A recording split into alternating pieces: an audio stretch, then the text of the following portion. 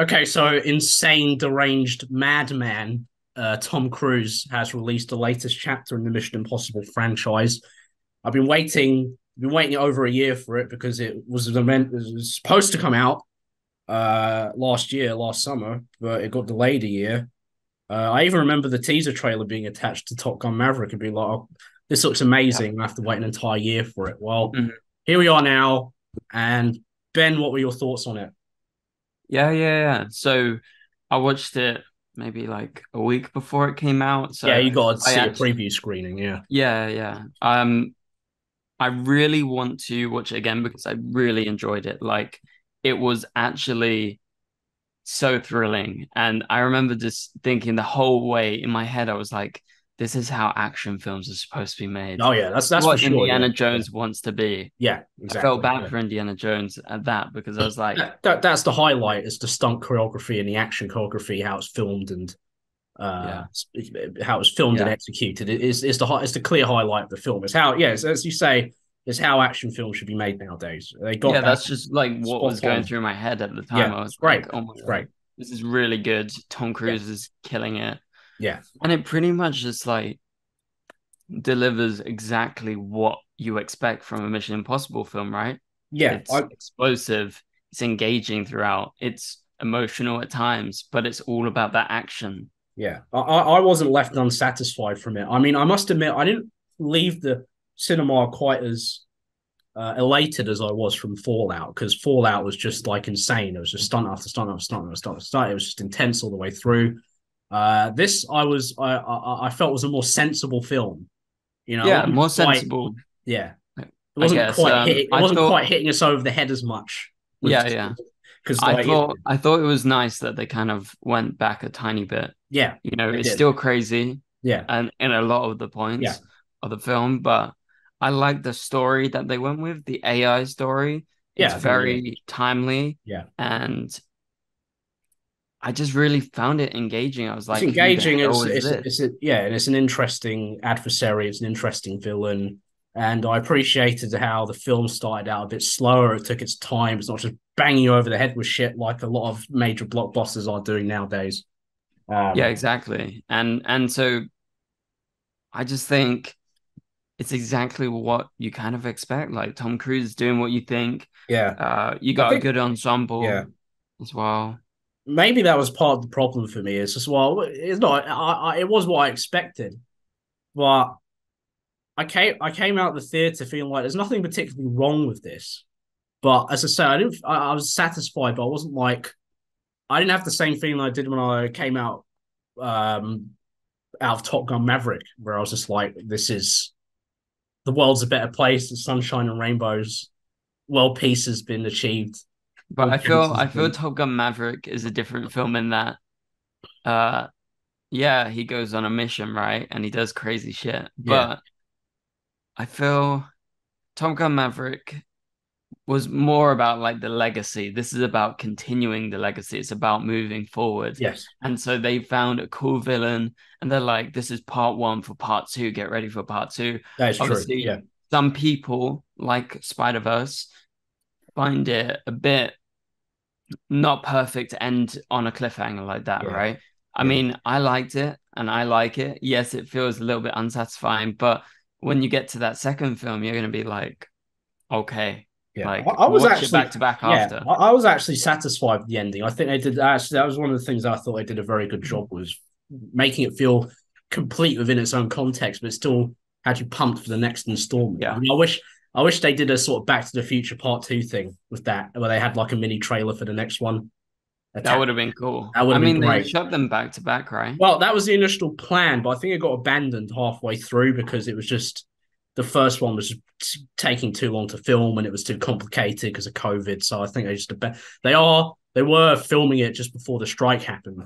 So Mm. it could be a case of it's not complete enough for them to whip up a teaser trailer to put up on the end of this. But Yeah. I don't know. There wasn't anything. I would Didn't have they liked that. shoot this back in when all the lockdowns were Yeah, happening this and stuff? film is like 3 years old, essentially. They started shooting this in like November 2020, and it Yeah. was like an 18-month shoot on and off. I think they were still filming stuff for this like up until like early last year. You know, I could tell because in the first scene, I guess let's sort of shift a bit into spoilers at this point. So the first scene, one of the first scenes where Tom Cruise is talking to. I'm just going to call him Tom Cruise, by the way, because he's Yeah. essentially playing himself in these movies.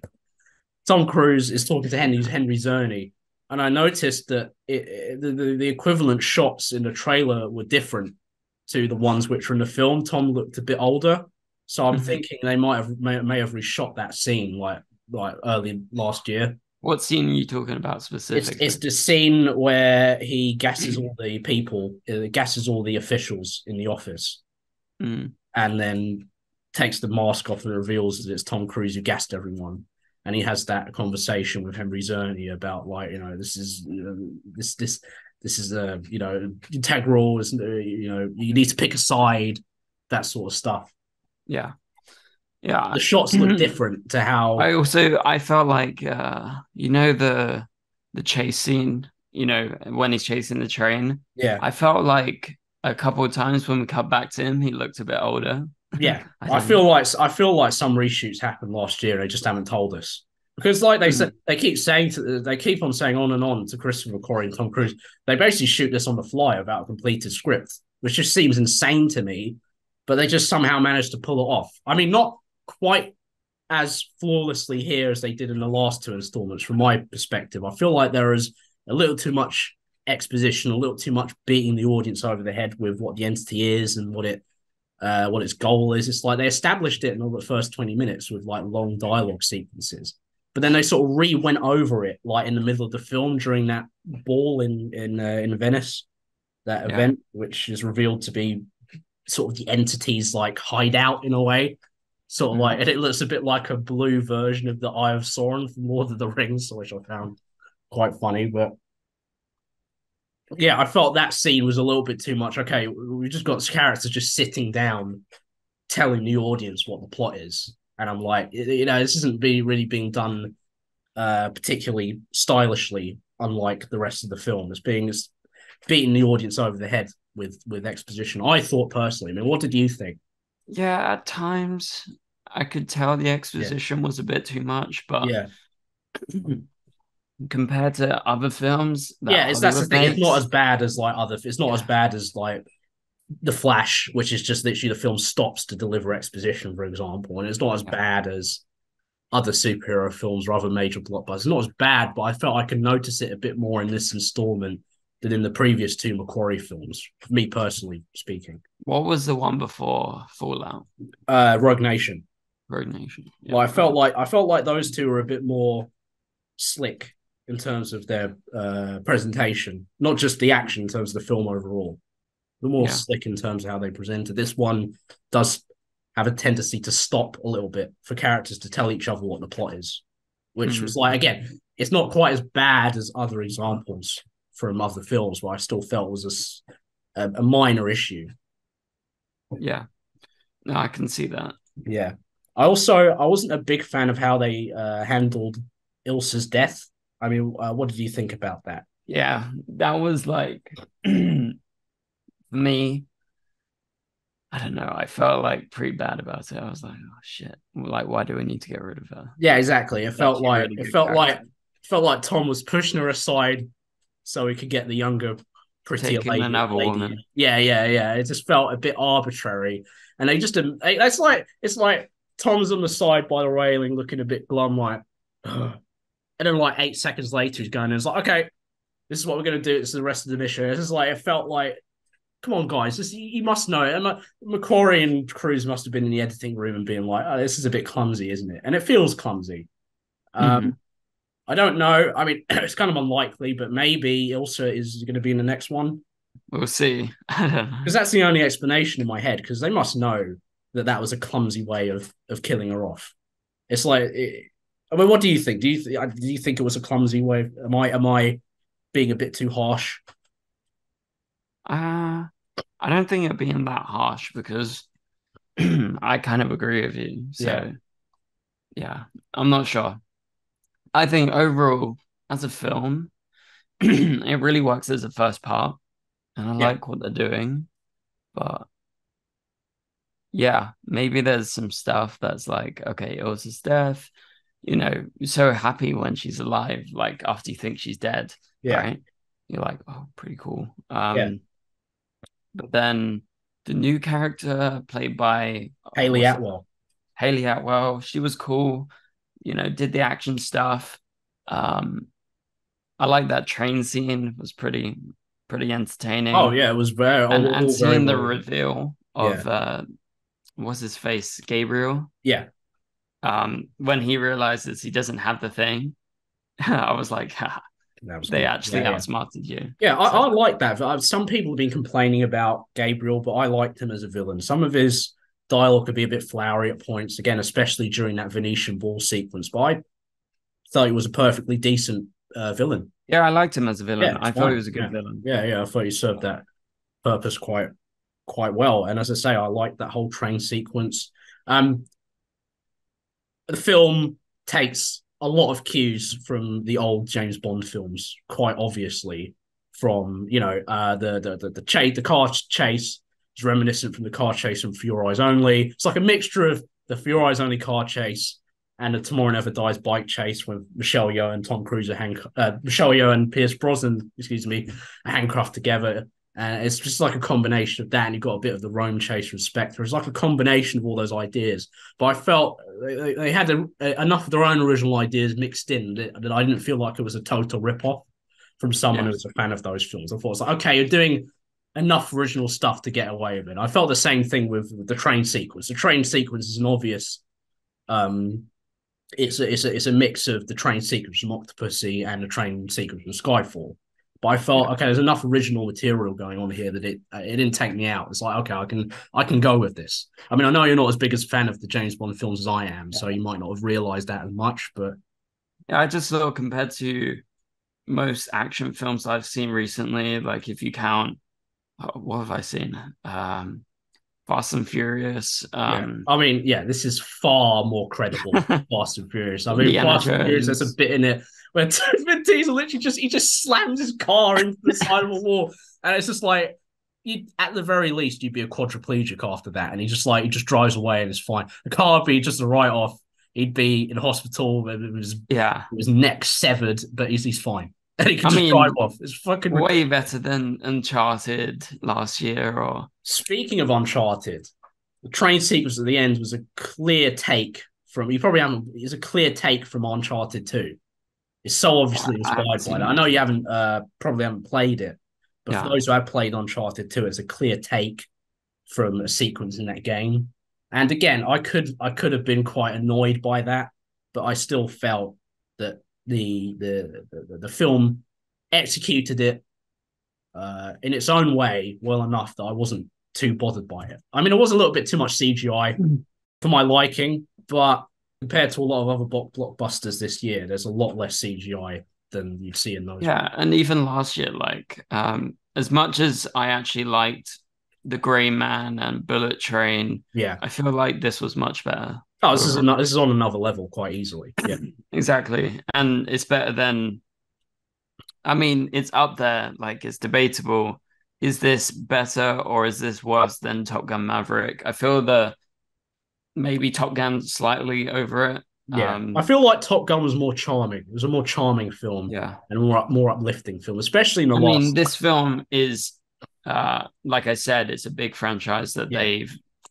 Top Gun was just the second film after a long time. Yeah. We had to get introduced to the characters. Here, it's less about the characters, it's more about the story, Keep the going, keep plot. going, keep going, keep going, keep going. Yeah. Yeah, You got to exactly. get Yeah. to that point. But like we said with Indiana Jones, I feel like yeah, there was the MacGuffin, but it felt less MacGuffin-y than It's fun. Indiana They had Jones. fun with it. Yeah. Unlike with Indiana Jones, where it's like it felt a bit more robotic. With this, at least having fun with the MacGuffin, where it keeps being, I think that's why Haley Atwell's character was in it as a thief, is to add that spice of it being sort of like a heist thriller. It's like this Yeah, person's the key, and they lose the key, then the keys have a it bit feels of that less flavor in it. less structured. Like Yeah, Indiana Jones felt like they thought of a set piece, they thought of the yeah. next one, the next one, the next one. This felt like they did some random stuff here and there, but it was like all along one line, Yeah, I mean, this is the same, but they did it better and more smoothly. more Essentially. smooth. Yeah. Yeah, Can I yeah, just point out, by the way, how you know as much as I admire and respect Tom Cruise on a filmmaking basis for his dedication towards it, I can't help but see him as a bit of a joke figure sometimes. I mean, and especially in this one, I felt his ego was a bit out of control. Like in In what every way? fucking scene, he introduces himself in a sort of quirky, like very sort of oh look at me sort of manner. It's just like it's like when he does that thing with his sleeve and he just like pops the key out. It's like a magic trick. Or it's like when he's in Italy and he comes behind the books and he's like dressed as a librarian. It's just like almost going into self parody at this point. How Yeah, much Tom but Cruise loves himself. I think he embraces that. Yeah, it could be a case of But he's poking fun at himself a little bit as a bit tongue in cheek, but it became noticeable in this film that every scene he's introduced in like some sort of epic, you know, yeah, funny man way. yeah. But it's not to say that he's not good at acting. I think he's actually very good. Like, Yeah, look at Top Gun. I thought he was really good in Top Gun. yeah, he's Uh, a very good leading man. yeah, That's for certain. he's great. Very good leading man. I mean, you can just go back and look at. I think his best film is Eyes Wide Shut. I think he's so good in that. Yeah, The Kubrick's last film. yeah, And I think he's still got it. It's just like now, obviously, his focus is more, creating these big events, yeah. creating Massive crazy projects. stuff that Yeah, people yeah, can't believe. And I yeah, think it's cool that we yeah, got someone like that. He's like the Christopher Nolan of actors. yeah. Well, he kind of You know, like to go even further back. He's got a sort of Howard Hughes sort of vibe about him in a way, where he's like this sort of kooky director man who has an yeah, obsession with all sorts of things on the side, whether it be airplanes or yeah, skydiving or whatever, and wants to put that all in the biggest film he can yeah, possibly conjure up. He's sort of a bit like a circus entertainer in a way. It's just like come and look at Mission Impossible Dead Reckoning. It's got the biggest stunts in the world. It's the most epic action event in cinema you'll see this decade. But yeah, it's yeah. sort of that bigness he's got about him, which I He can, does. He does. yeah, Yeah, he's got that. People always debate about movie stars. Like, is there actually any that can draw? Tom Cruise draws. Like, people say, "Are you going to see new Tom Cruise?" It's not, "Are you going to see Mission Impossible?" Always. yeah. It's like, Well, I'm not calling his character Ethan Hunt. no, I'm you're calling him calling Tom him Tom Cruise. Cruise. Yeah, So yeah, no, yeah, I think overall this film really entertaining. It's thrilling. It's got great yeah, action, yeah. and this is what all action films should be or should be Yes. striving I towards. completely agree with that. I mean, I had a few more minor quibbles with the film than you did, but I largely agree with you in terms of this is how action films should be shot and how they should be edited and how they should be um, uh, con- uh, how they should Composed. be conceived. That's how they should be Yeah. conceived. With this sort of Mhm. energy and this sort of fun and this sort of tension. That's this is the sort of example we should be following, unlike the cartoonish CGI-ness we saw in Indiana Jones a Yeah, few months like we ago. shouldn't be copying the Uncharted way of doing things or No, anything like that. no. This Follow is Tom Cruise, follow, someone that John really Wick. cares about John Wick's action. another Yeah, example follow of John this. Wick, Yeah. You get a sense of it's grounded. It's grounded in some form of reality that you can believe the stunts. Yeah, I completely agree. But no, fans of it. I mean, as I say, I'm not quite as enthusiastic as you are, but I'm a fan, and I thought it was a solid time. Look Yeah. forward to another review of you, Ben, and it's been a good one this time. Let's do Oppenheimer next time Yes, I'm looking forward to because that you because gotta see that. I have things to It's say. sold out everywhere, No in shit, no shit, IMAX really, yeah. Because until August. I have things to say about the back catalogue of Christopher Nolan, which may be controversial to some, but I would like to see the reaction to it. Okay. Yeah, I know, yeah, just to tease you for I'm a next. big fan. I'm a big Yeah, fan. yeah, So, but yeah, no. Thanks for joining me, Ben, and I'll see you on the next one. yep. See you guys later.